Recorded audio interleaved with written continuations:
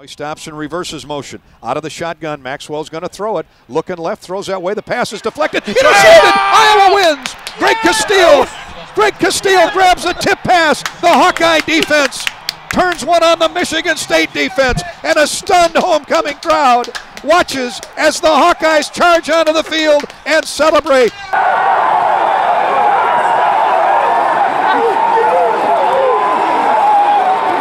Is positive. Everybody thinking positive. Everybody knowing that it's little details that we got to do, and the details if we get them all, we're going to make a big play, and knowing that a big play is going to be out there, and somebody's going to make it. So that was the best. That was the biggest part of the the win, was just knowing that somebody's going to make a big play and being positive about it and knowing that it's going to happen. I don't know. I just treat it like any other kick. I think the greatest piece of advice I've gotten was when Nate Kading told me to treat every kick as like a Super Bowl winning kick. So I take that mentality into everything. I mean, it's huge. Now we got momentum going into Penn State, so that'll be a tough task. Down the stretch, the offense finally punches it in. You guys get it to overtime, and you hold them out of the end zone right away in overtime. Kind of talk about how the defense really took the momentum from tying the game up. I think that the offense did a good job punching it in, like you said. And then we had to get a last stop. We did that, and then we knew if we got the toss in overtime, there's going to be defense up first, and we were excited. It's a big part of the game. It's a clutch time, and our defense is looking forward to that. And I think that we came out with the attitude. We had some momentum after the offense scored a touchdown. So it was just a great team effort. We kept fighting all day, and that last drive we just kept fighting out there.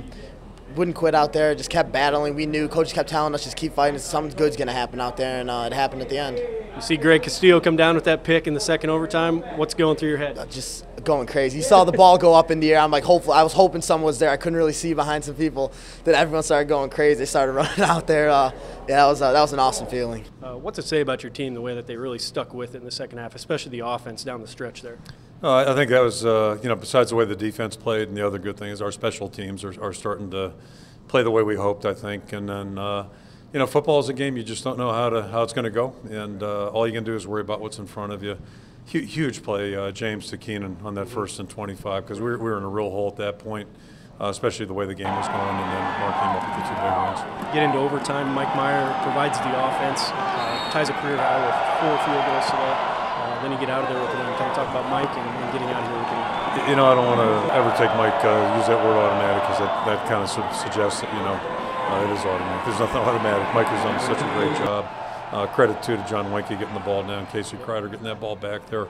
Those 3 guys are really working well together, and that was huge today, too. And conditions where it can be a little bit tricky, and then the end of the game. I think so fitting, a guy like Louis Trinket-Bazat, to get his hand on the ball, tip that ball, take it off flight, and give us a chance for the interception.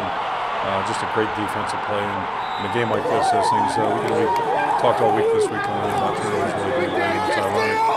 In 09 came down to the last play of the game. We were both 0-0 that day. Today we were both 1 turnover. So, it's just kind of almost a mirror image. Bye, bye, bye.